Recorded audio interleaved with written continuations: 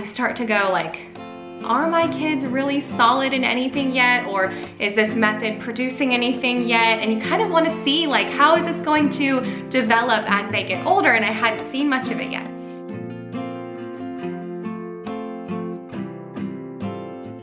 Hey guys, so today is a chit chat. I wanted to talk about something that has been exciting to me in our homeschool this year specifically, and it was something that I was starting to get a little discouraged about, but I was just trusting the process, and I'm starting to see some things that are making me really excited.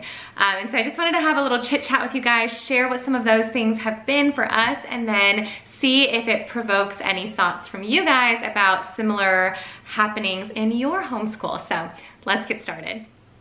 So we have always kind of aligned with the Charlotte Mason method. I wouldn't say that I sought out the Charlotte Mason method and then started trying to change our homeschool to fit it. What happened for us was I had heard of it, I had done a little bit of research about it, I had also researched other methods, but I was kind of not committed to anything.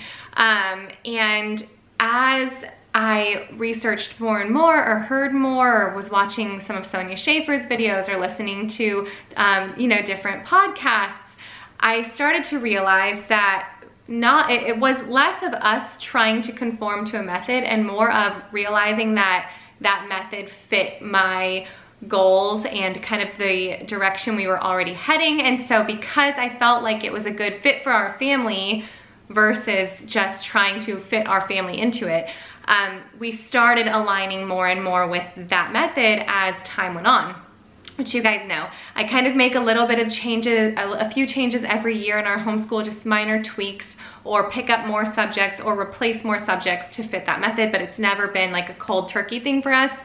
That doesn't generally work well in anything that we do. And I loved it, and this year has been really fun because the thing that we kind of took on this year was more of the artist, composer, those type of studies. Although we did do a little bit more of those last year, and we've done those every year, but that's been more of our focus this year. So one year we focused more on just reading living books, and then we've carried that on. One year we started focusing more on the habit training side of things, and now that's carried through our homeschool. So every year I add in a little bit more. And when my daughter was almost in third grade, well, when she was in third grade is when I made the biggest leap of faith as far as the Charlotte Mason method goes.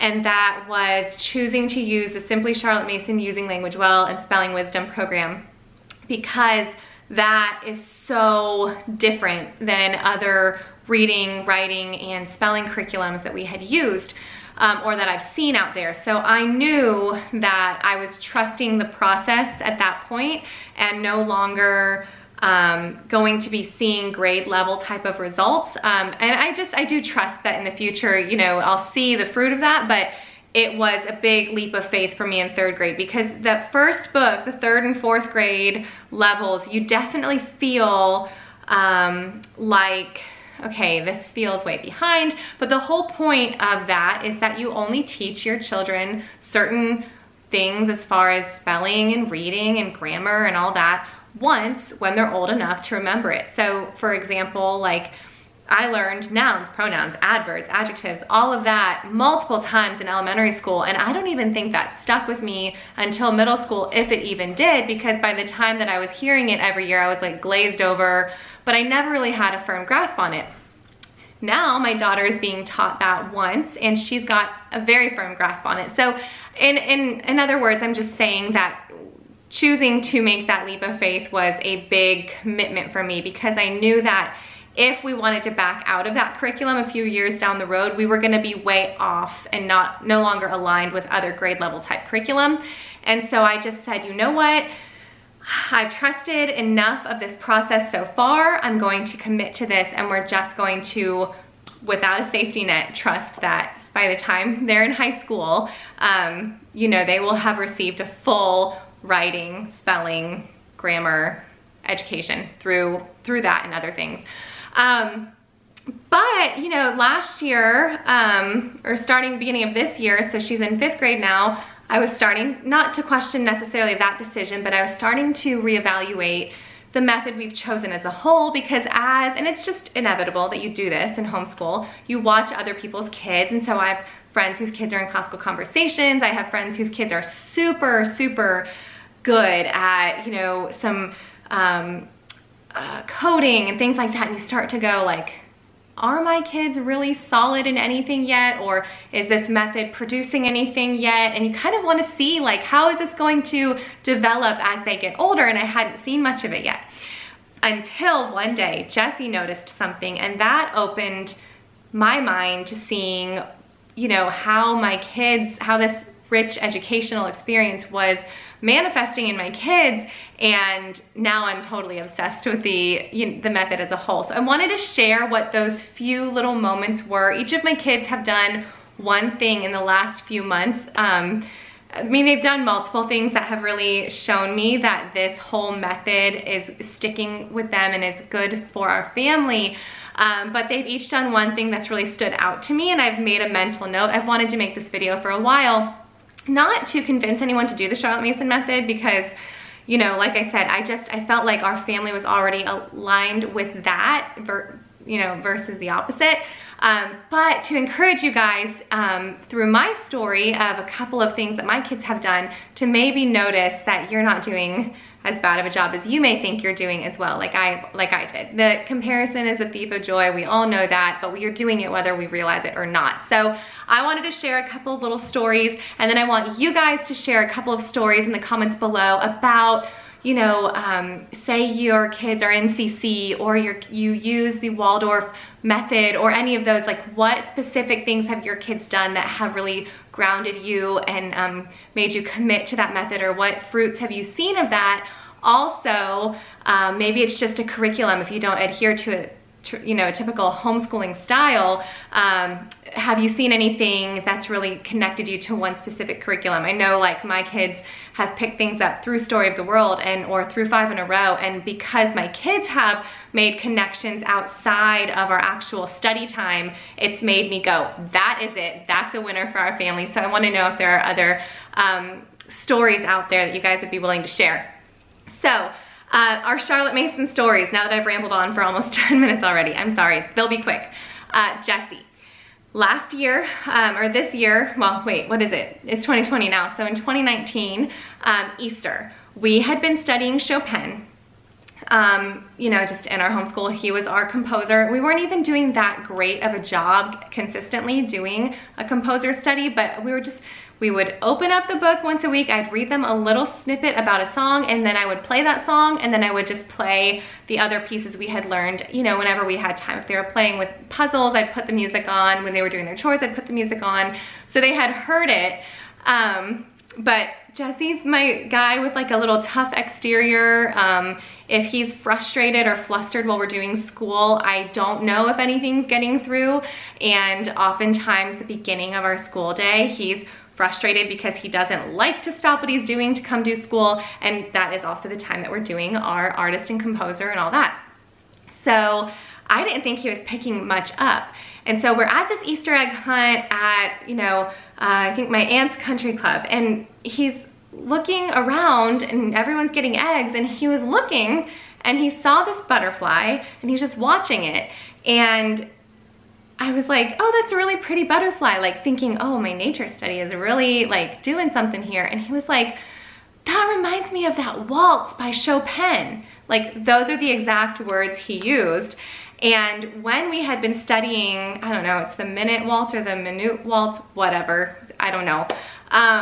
While we were studying that, one of the things I asked the kids to do was close their eyes and imagine what they saw. And they kind of all threw out some funny little things like people dancing across Legos and a dog chasing his tail and things like that. And so it just this, you know, that like fluttering or like jumpy thought that they were having about it. So he was watching those two butterflies. He was watching these two butterflies go back and forth, and he made that connection. There was no music playing. It was, you know, spring break. We hadn't been doing any school, but he was just like, that reminds me of Chopin, that waltz by Chopin.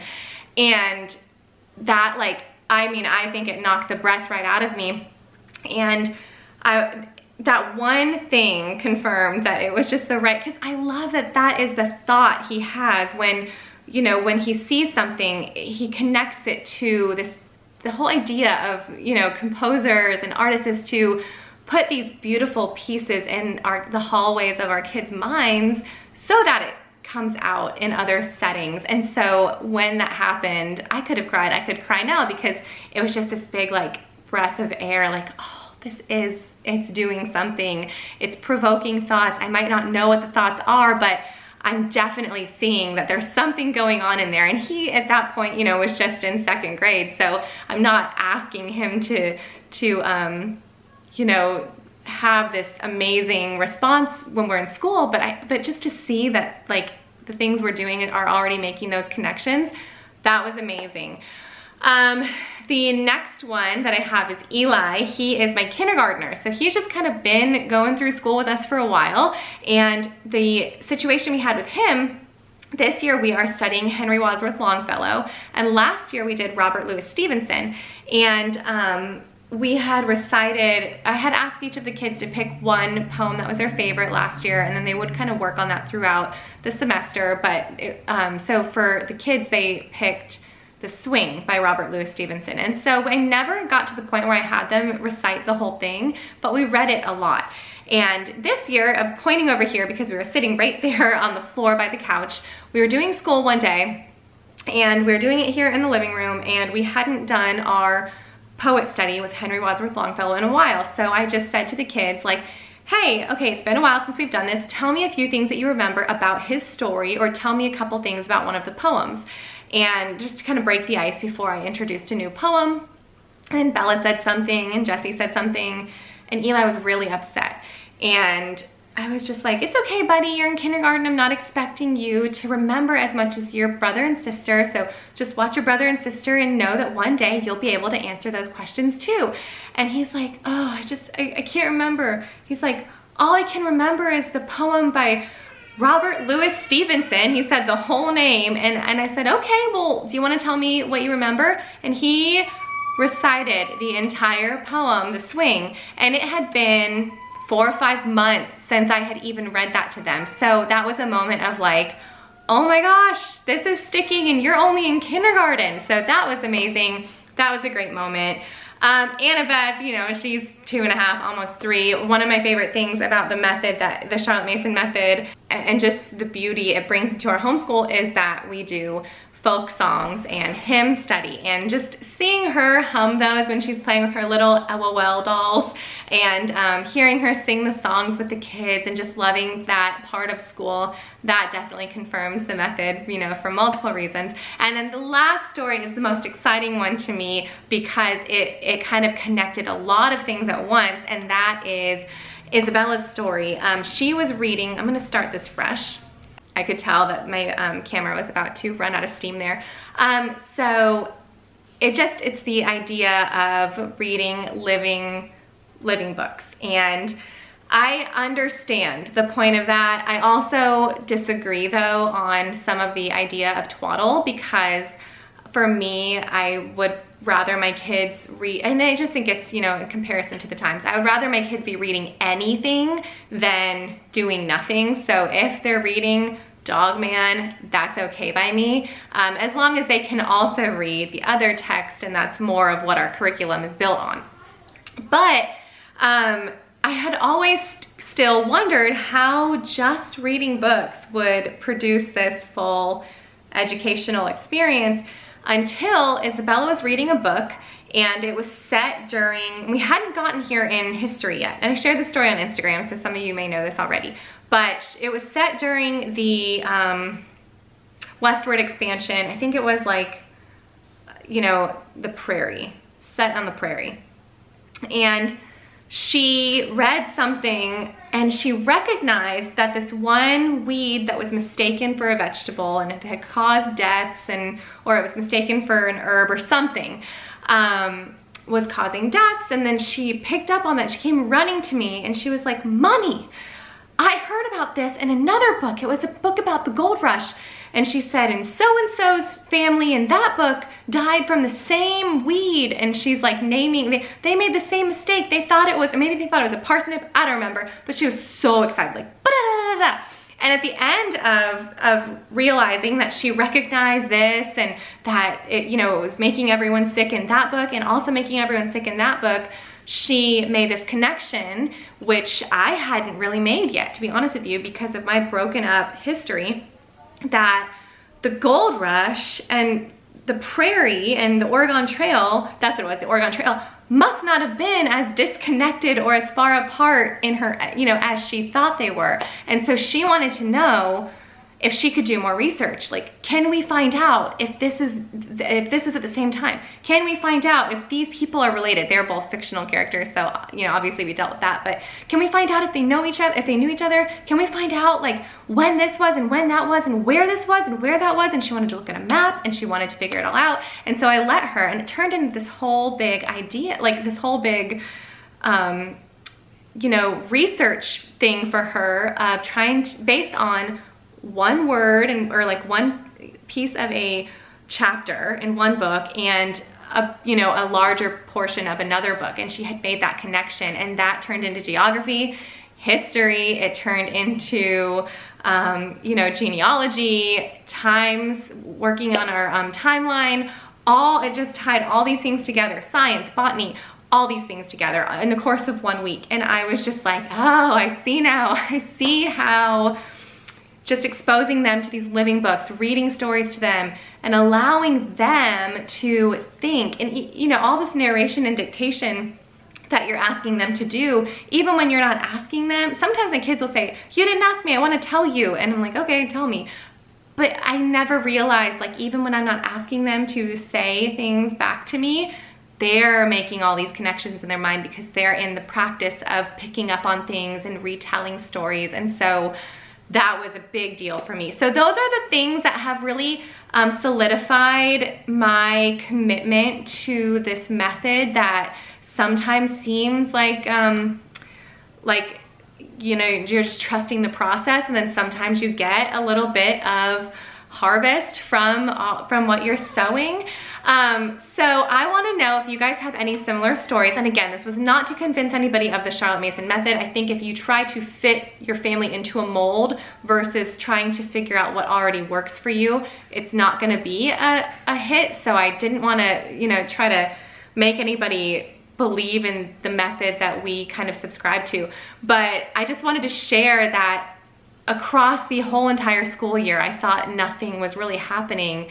And then when you start to turn your eyes toward these smaller moments, you see what the bigger picture may look like as they get older, or what's really going on in their minds. So share a story in the comments, please. Let me know if your kids have had a similar experience, something that has really made you trust the process of whatever method you're choosing, or if it has made you really more enjoy a curriculum because you see your kids experiencing the real world through the eyes of something they've already learned. Let me know in the comments below if you guys have any of these moments, and I will see you guys later. Thanks for listening. I know it was a really long video, longer than expected, but I was just really excited to share. So I'll talk to you guys later. Bye.